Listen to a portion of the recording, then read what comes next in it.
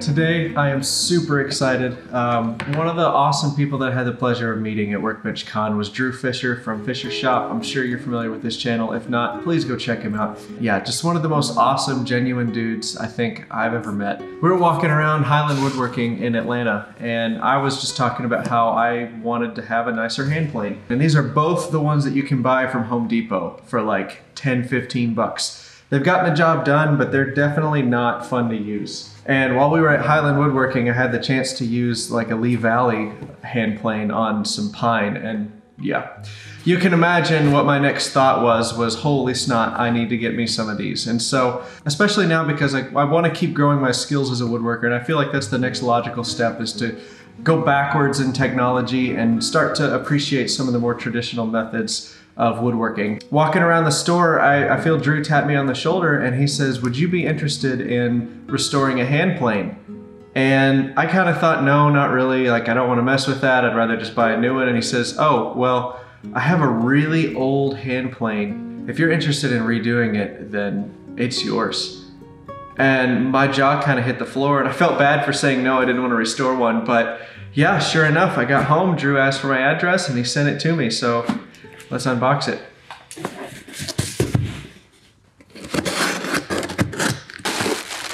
This is professional. You don't get this with just your average person. These are like legit packaging bubbles.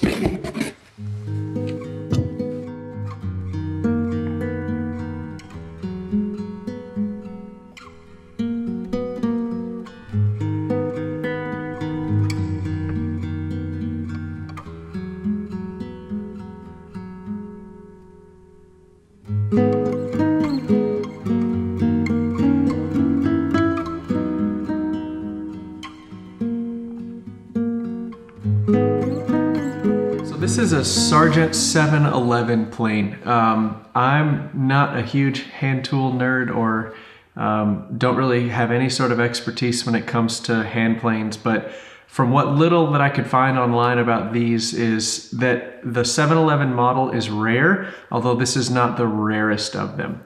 There's another one that has like a short little stubby front knob, kind of like a block plane. That one's apparently the rarest. Also, there's a 711C that has like a channeled bottom on the bottom of the plane, or on the sole of the plane, I guess. This is not that model either, but man, this is a piece of history, and it's certainly not what I was expecting from Drew.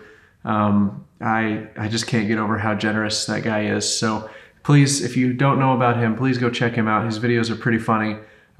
Just awesome craftsmanship as well. So I don't know, now I'm a little more intimidated to restore this plane now that I just spent the last 10 or 15 minutes looking up things about it. There's not a whole lot of rust. I mean, they look old. It doesn't look too pitted or rusty in any one area, so hopefully I don't have to let anything soak for too long. From what I was reading, made in the USA, 1920s, 1930s, I think is when they stopped making them.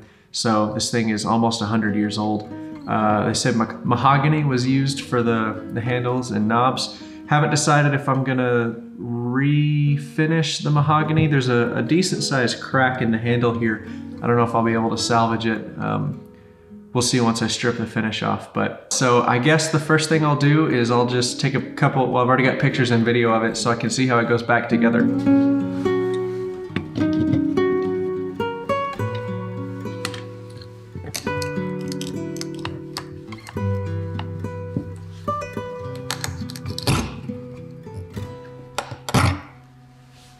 To be honest with you, I'm pretty intimidated.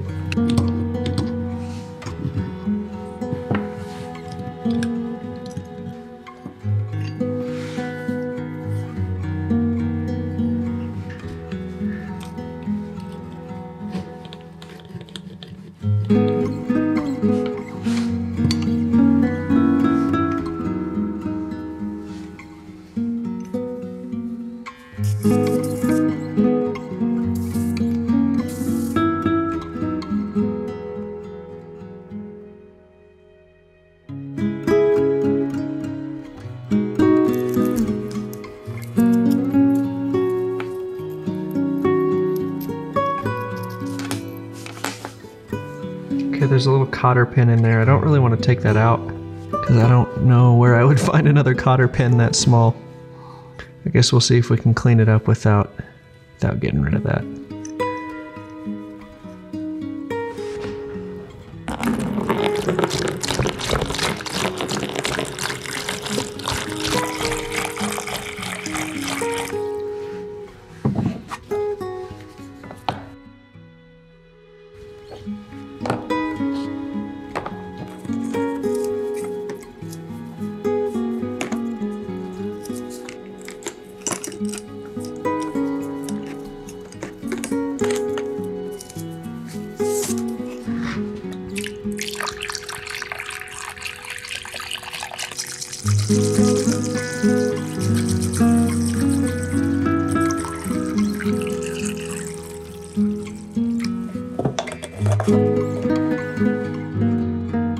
Hey, Jennie and Davis, it's Drew Fisher over at Fisher Shop. Hey, just wanted to give you some quick history. In the early 1920s, my grandfather started building an enormous barn down on his farm. Now, it took him about 3 or 4 years to complete, but once he had done so, he actually ended up building the biggest barn in the county of Ottawa, Ohio. So it's pretty cool. And what's even cooler is that there are no metal fasteners in the barn. Not in the entire thing. There's no nails, there's no screws. The entire thing is held together by mortise and tenon joinery and wooden pegs that hold it in. It's really, really remarkable. So growing up as a kid, I had so much fun playing in that barn with all my cousins. And that's actually me on the tire swing right there. Plus, we had all kinds of family reunions over the years. This barn has really become part of a prominent piece of history in my life as well. So fast forward a whole bunch, in my grandfather's final chapter, he began to distribute all of his woodworking tools to us kids so that we would remember him and be able to carry on his legacy.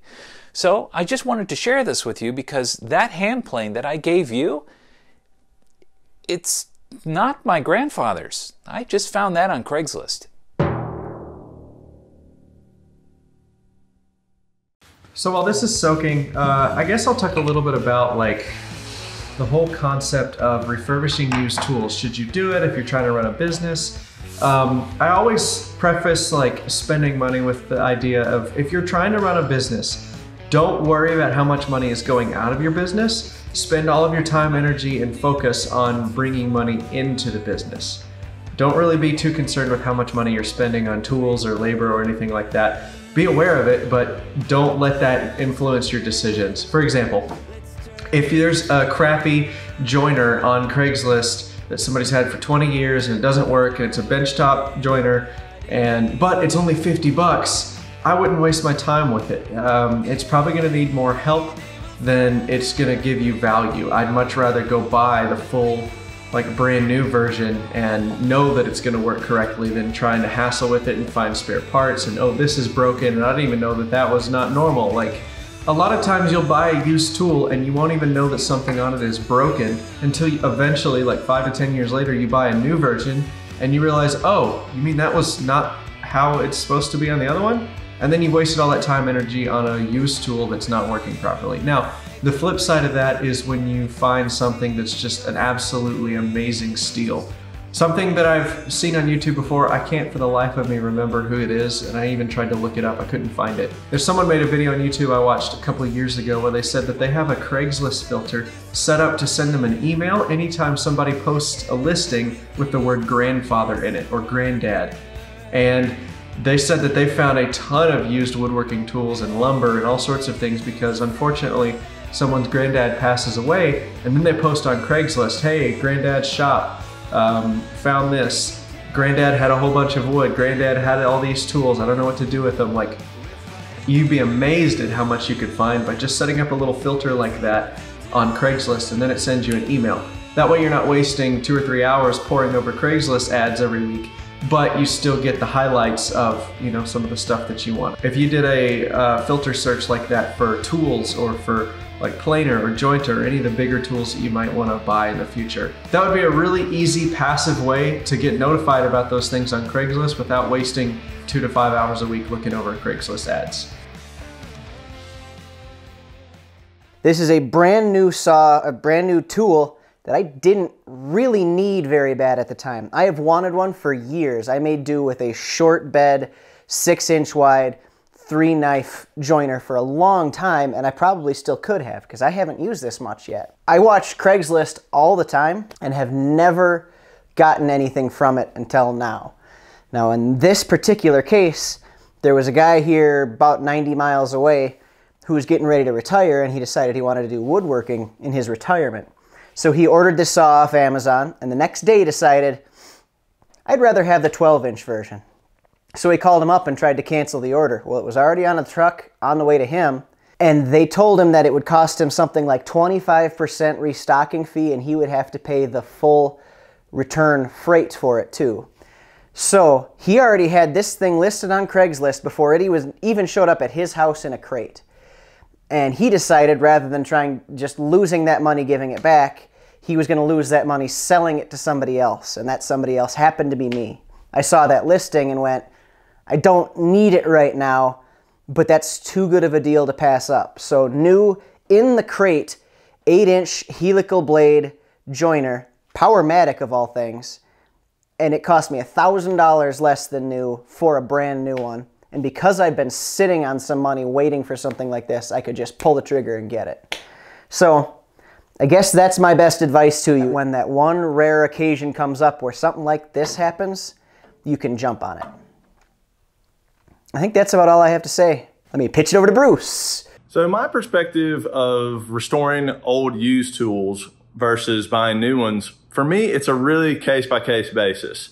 So that miter saw you see right back there, I bought new, but I always try to find a deal. It had a stand that comes with it, and I didn't need the stand because I was going to build my own. So what I did was I sold the stand and put that toward the cost of the saw and knocked off almost $200 for it. So in that case, there was no need to really go get a used saw because I got used saw prices.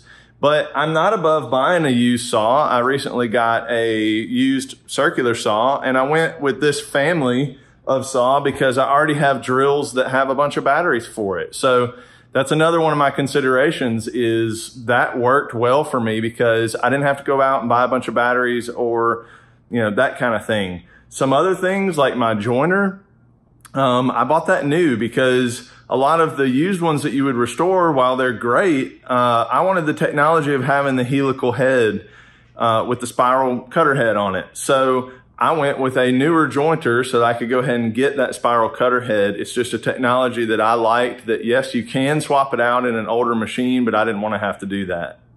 Then with tools like my drum sander right here, I consider it a pretty technical tool. It's not just a few mechanical things, so there's more that can go wrong with it. It has a very dialed in and specific way that the drum works and that kind of thing. So I actually purchased this one new. It has greatly improved my workflow in a lot of things. I make a lot of cutting boards, and so this thing has been a huge help. So one of the final things that I take into consideration is the price spread between a new tool and a used tool. So if you can get an excellent used tool for $100, but you can buy the new one for 130 or 150. Depending on the tool, I might just spring for the new one. It's going to have a little bit of a warranty, and it also just depends on your budget. But when you can get up into some of the larger tools that you can get a lot more tool for the money, that's when I'm more likely to consider a used tool. All right, it was super cool that those guys could help us out with this video. Please go check out all their channels. The three of those guys together do a podcast called the We Built a Thing podcast. They talk about all sorts of topics, from just random woodworking maker stuff to, you know, trying to raise their families and deal with all the chaos that brings. So it's a really cool podcast if you're just looking for something to listen to. It's easy to consume while you're driving and stuff. Definitely take a look at them. Link will be in the description. And also, please take a look at their channels. They didn't have to help us out. Really good friends that we made at Workbench Con. So yeah, I hope you got something out of each one of their perspectives. It's just really interesting to hear how everybody thinks a little bit differently about it, but everybody pretty much has the same sort of ideas around buying new tools versus used tools. But in a business environment, I think it's extra important that you don't focus on all of the numbers and everything. Focus on bringing jobs in. So if you know that a tool is going to help you build a bigger job that's going to cost more money, that's going to give you a better profit margin, I say spring for it. But I really do take to heart a lot of the things that our friends just told you about. So yeah, there's definitely some really good tips in there for anybody to use.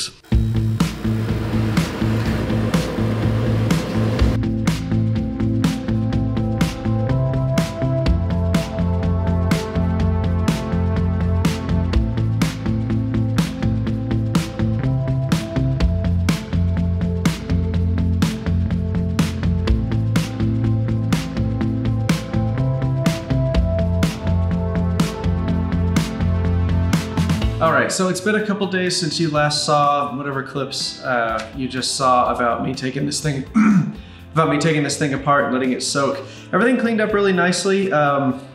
It still needs some polishing and some fine work, and I started thinking, I don't want this plane to look brand new. If you've ever restored a car or something like that, there's a difference between restoring it and completely overhauling it. And what I want to do with this plane is not to completely overhaul it and make it look brand new off the shelf. I just want to give it life again. I want to get it back to working order, and hopefully it still works pretty well, because I mean, honestly, the only plane I have is that Home Depot one, so I'm not really going to notice a huge difference in quality. If I made it brand new right off the shelf, I don't think I'd notice the difference. And plus, I kind of like seeing the history behind a piece, so I don't necessarily want it to be completely redone. I just want it to be given new life. I got a new set of sharpening stones. I didn't get super expensive ones because I've never used sharpening stones before. There's a link to this, affiliate link in the description if you want to get the exact same ones I did. If that's what you're interested in, this is what I got. It goes, the stones go from 400 to 1,000, 3,000, and 8,000. They're really soft, way softer than I was anticipating, so they're gonna deteriorate faster. Like I said, they weren't that expensive, relatively speaking. I'm just gonna try to keep them flat, keep sharpening, and do all the right things. My only sharpening experience comes from watching Rob Kosman videos. So all I'm gonna do is try to recreate the things that work for him. I figure he's been doing this long enough at a high enough level that if I can come close to his methods and his procedures, I'll probably be okay. So again, I'm not super interested in like the best way to sharpen. I just want things to get a lot sharper than I'm used to them being. So there's that. Link in the description if you want to help us out.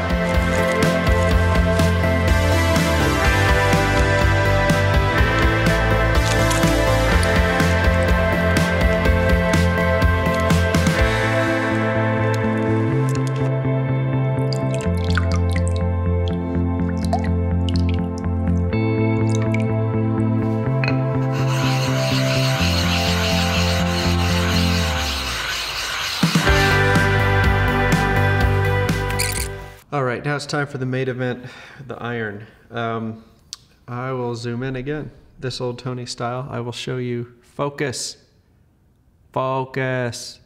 There we go.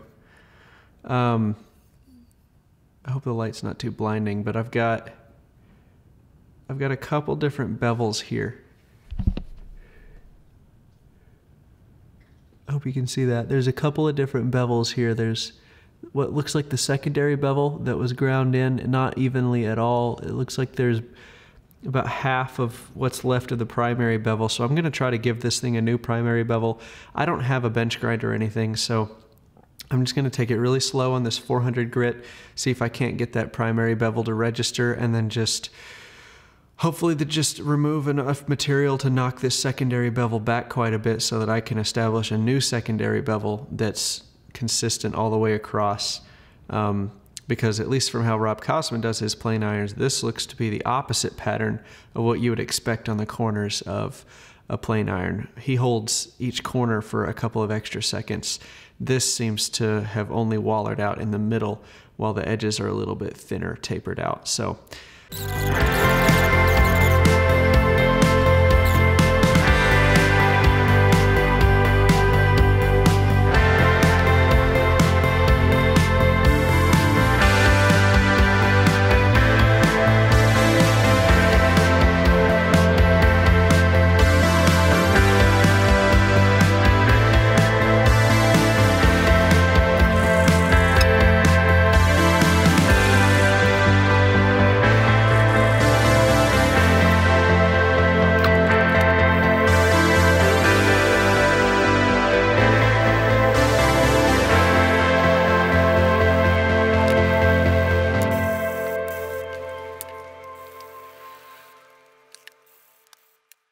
all right, so we're gonna get the plane back together.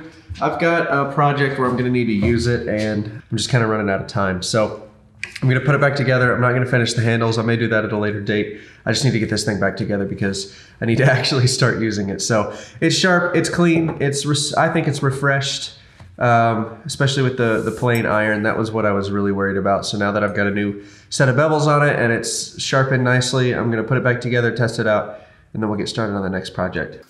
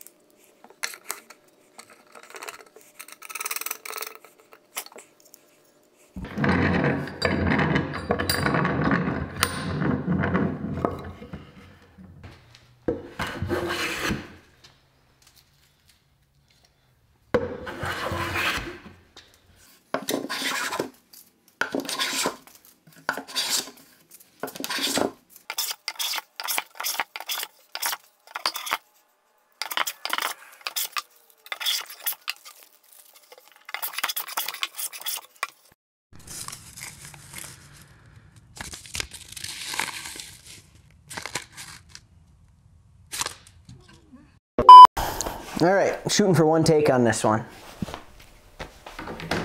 Don't want that phone to wreck my thigh line. All right, take two. I think that's about all I have to say. Take it away, other people.